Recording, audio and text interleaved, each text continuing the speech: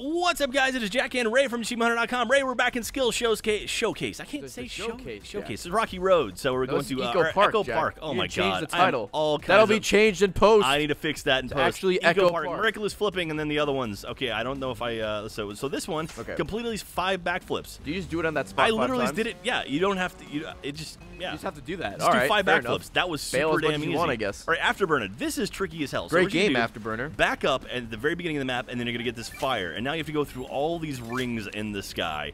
I'm using the Roach because it controls a little bit better. The Pit Viper is a little bit too kind of. Wow, that goes around the whole track. Yeah, it goes literally from start to finish. So you're gonna go up, whoop, okay. And do you ever run out of fuel? Like right there. Oh, yep. Yeah. Okay. So I launched myself through the ring, which I got very lucky. And there's also a little ding ding every time you go through one of them. Okay. And so you'll hear that whenever you go through. So if you think you missed one, you'll know whether or not. Oh, this looks like it sucks. Watch this. So I hit this, and I'm going back up, and I hit and explode.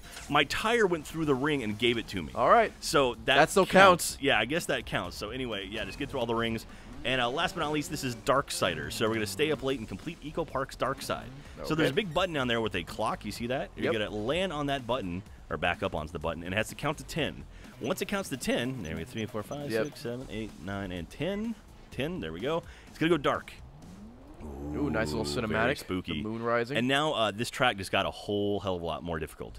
So, like, it basically increases the difficulty of the track to an extreme track. Okay. So you've got, like, extra stuff like that. So, same like we did last time. I'll show you how I got through it all. You can fail as much as possible. Yeah, you can fail as many times as you want, as long as you don't get more than 500 fails or cross 30 minutes. So I'll show you the whole track here. Same deal where I'm going to be crossfading my fails, so you'll see the number jump up without the actual failure happening. Yeah.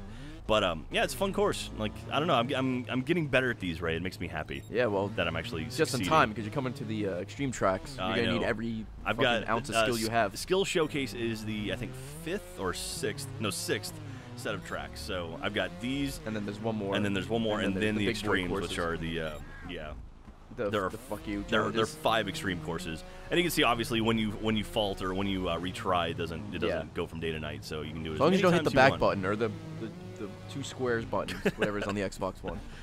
Or the share button. It's the hamburger button, right? No, hamburger's the other hamburger button is the start button. Okay, or not the start button. It's the menu button, I think is what it is called.